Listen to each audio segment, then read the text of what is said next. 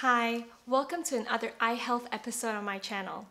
In a previous episode, we talked about whether screens can cause children to need glasses.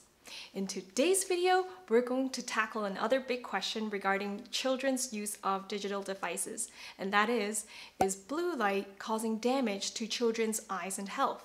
To find out, stick around. By now, you may have heard of blue light blocking glasses.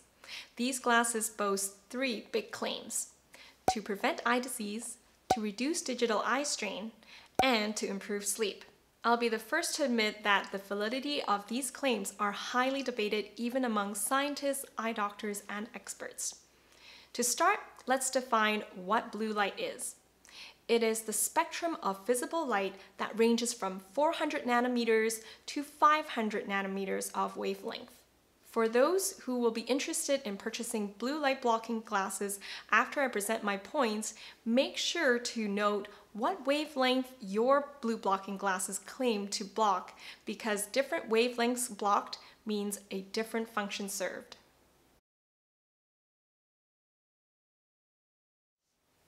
When we're examining the claim of blue light blocking glasses preventing eye disease, we're really looking at the range of blue light ranging from 400 nanometers to 450 nanometers of wavelength. This range of blue light is known as the high energy visible blue light. In studies, this range of blue light is shown to cause the most damage and stress to retinal cells more than all the other spectrums of visible light. But these studies were done in artificial environments on rats and mice, and at most on human retinal cells in the lab. So the biggest argument of skeptics also is that the intensity of blue light coming from digital devices is simply not intense enough to cause real harm to the eyes. All in all, there is no substantial research evidence to show that blue light blocking glasses can prevent the eye from diseases. Those who take the research results cautiously and would rather be safe than sorry might still choose to purchase blue light blocking glasses for their children or include coatings on their children's glasses that has blue light blocking properties. Do note that if your main goal is to prevent damage to the eyes due to blue light, the range of blue light that you want to block will be 400 to 450 nanometers. These glasses can often give off a purple to green tint when viewed under the light. Digital eye strain encompasses symptoms such as tired, sore eyes, headaches, and trouble focusing with overuse of digital screens. So, do blue light blocking glasses reduce these symptoms? This is probably the most controversial of the three claims because although there is no scientific evidence to back this claim, there are those who tried it and feel that it significantly reduces their symptoms. If you fit in this category, I would say continue using them, because in terms of the effect of blue light blocking glasses on reducing digital eye strain symptoms, it seems to be exactly that, highly subjective.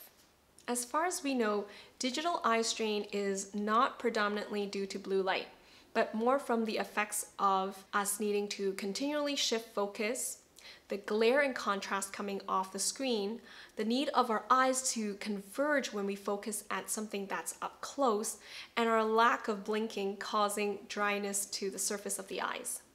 Rather than getting your child a pair of blue light blocking glasses as the first means to reduce digital eye strain, I would say better things to try first would be to limit the screen time in a day, to adjust the screen brightness so that it is comparable to the ambient lighting in the room so that your child's pupils won't keep contracting and dilating, which can increase fatigue of the eyes, to tell them to take regular breaks, remind them to blink, and to tell them to hold their devices at least an arm's distance away.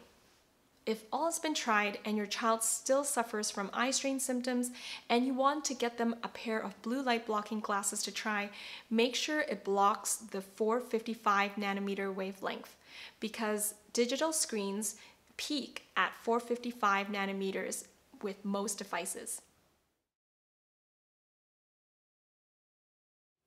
It is good to know that there is something we're sure about with what the research tells us regarding blue light, and that is blue light especially in the 450 to 500 nanometer spectrum, can suppress melatonin production. Melatonin is a sleep-promoting hormone, and when reduced and delayed in its production, it can cause us to take longer to fall asleep.